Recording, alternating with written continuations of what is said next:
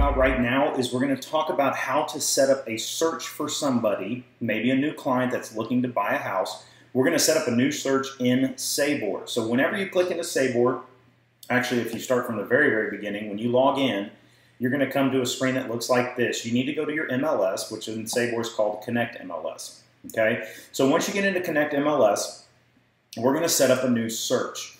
So right here, when we click on search, if you hover over this, if you're on your computer, if you're on your desktop, if you're at home, you're going to want to use the classic searching feature because we're looking for listings, not a particular address, anything like that. So, and the modern one is more set up for your phone. So if you try to do this from your phone, you're going to want to click modern. It's just a little bit easier, a little more user-friendly. Here, you're going to want to click classic. And now what I'm looking for this particular family is, or for this particular guy, is he's actually an investor. He wants to find a rental property. So we're going to do two separate searches, but I'm just going to show you the first one. He wants to find these, a single residential, single family. He also wants to look at duplexes. So I'm going to set up two separate searches, but as you can see, the only thing that's going to change is going to be just which one of these two I click on. So I'm going to start with the single family residential as we go into it here. So when I do this, the only thing that you have to do is the status. You're going to see this is very familiar when you run comps as well. But what I'm going to do is if you see, it'll pull up all active. Now, this right here means an active one. Obviously, it's a house that is for sale. This is new. I believe it's the first week it's on the market. It's classified as new. It might be 2 weeks. I can't remember, so just leave that one checked. That's easy. Back on market is if they decide to, if it went off the market for whatever reason. Maybe they withdrew it.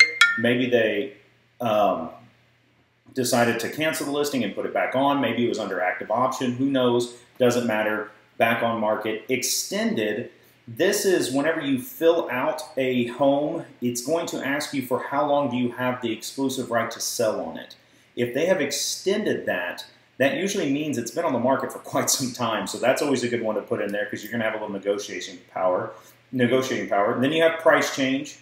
Active option, price change is self-explanatory. Active option, this has to do with is it under contract right now and is it during the option period.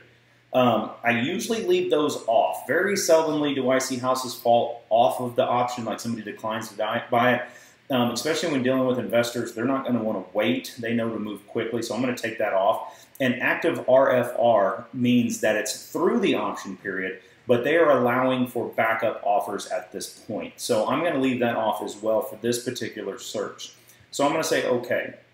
The next thing you want to do is you're going to want to limit it because SABOR, any house in the state of Texas can be listed in SABOR. SABOR stands for the San Antonio Board of Realtors, so the majority of things in here is going to be San Antonio, but I've seen things as far north as Killeen. So you can go in here and if you click, you can choose two different ways to do this. So if you're familiar with San Antonio, this is Loop 410. This is Loop 1604, and you see how they have it zoned different areas. So pretty much all of Comal County is zone 2600. If you're going out towards Seguin, you're going to be in the 1700. And I know where my client wants to be, and my client is looking basically right around here. So I have two ways I can do this. I can either click all of the areas that I know he's looking at, okay? Or what I can do is I can select boundaries by drawing them. So this thing defaults to the White Line World Headquarters, but you can tell it to center on anything you want, or you can just drag the map over. So as I drag the map over, you can zoom in, zoom out. It's pretty easy. What I'm going to do for this particular one, you can choose all kinds of stuff. You can draw a circle. So you click a circle, you click, pull, and it just makes it as big or as small as you want.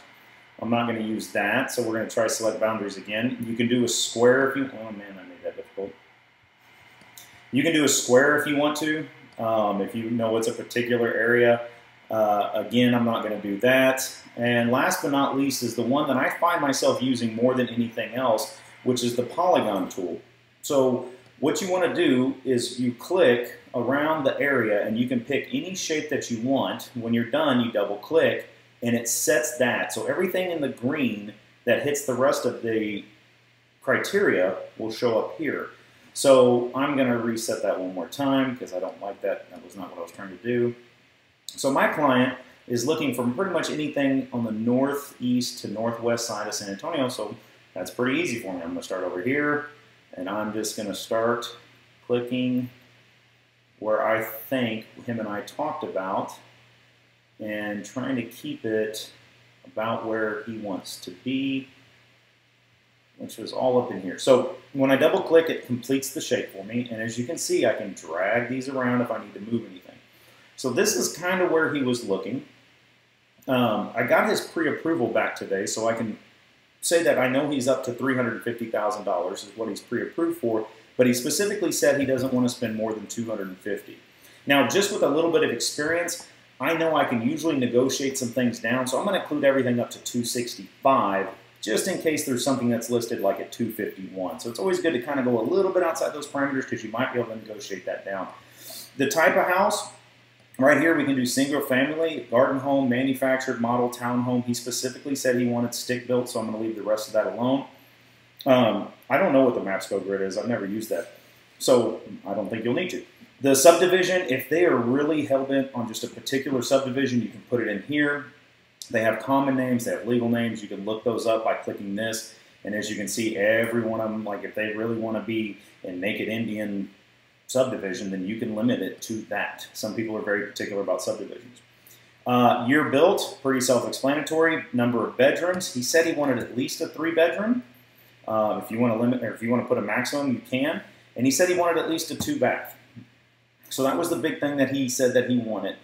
Also in here, you can pick if they need garages, whatever it is. If you want a specific address, zip codes.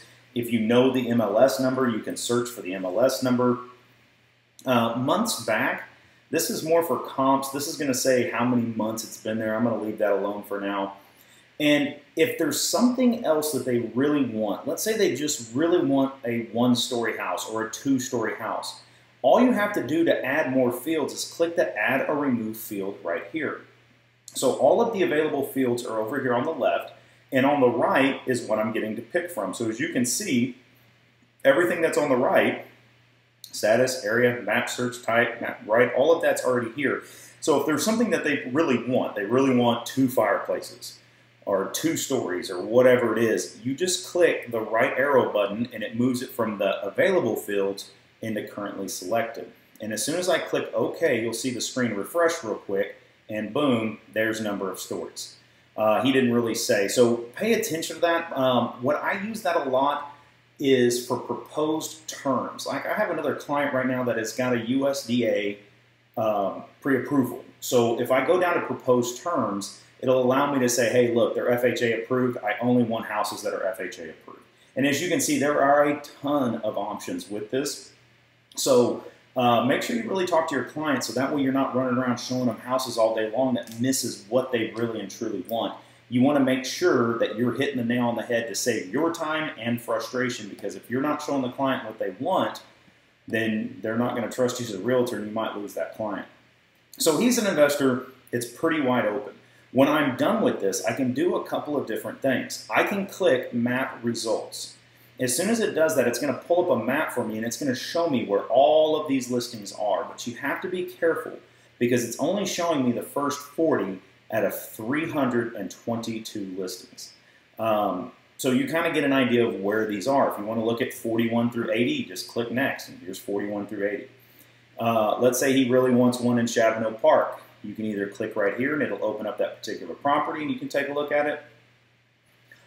If you go back to Refine Criteria, you can also click View Results. So what that does is just give them to you straight up line items, straight down the list, and you can look at them this way. So you kind of get an idea of where they're all at. Or what I'm going to do is, because this is for a particular client, I'm going to say Save Search. So what is my search name, guys? You can name it whatever you want, whatever will help you remember. My client's name is Matthew Dalton. So I'm going to type in Matthew Dalton Investor 32, and he wants to be under 250K. Okay? That's how I'm going to remember. And you can attach it to a client. So you can see a list of a lot of my clients, or you can add a new client here. So again, I'm adding a new client. And this is, you know, SABOR's got a lot of CRM capabilities that you can use if you're not using Chime already or something else. You can use this as your CRM. It's a great place to do that. And I'm going to go ahead and input his email address here. And he is a buyer. Okay. The next section, you can fill all this out. And what do you want to send him? Do you want to send him the public custom form? You know, I'm going to send him a short one, no photos, whatever it is. I'm just going to leave that one as is. How often do you want to run this search? Investors like to know what's going on daily. As a matter of fact, most people like to know what's going on daily. So what that means is, yes, I'm going to be emailing him the first 300 properties. But tomorrow, when it runs at 11 p.m., it's not going to send him 322 properties again. It's only going to send him the brand new ones that meet that criteria. So the first day, he's going to get a ton. The second day, he's going to get 1 or 2 or 3 or whatever somebody uploads to the MLS. You can run it immediately. You can tell them you can run this search for up to 120 days. And it's this right here. It says send me a message 4 days before the search expires. So on October 15th, I'm going to get an email saying, hey, Matthew Dalton's search is about to run out. Have you sold him a house? It's kind of nice.